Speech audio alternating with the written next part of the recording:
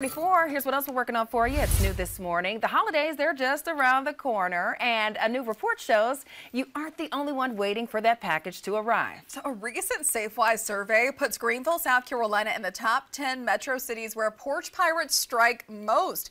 In 2021, Greenville was ranked 8th in the country, falling just behind Portland, Oregon, and ahead of Raleigh, North Carolina. Get this, package thefts cost Americans more than $19 billion last year alone.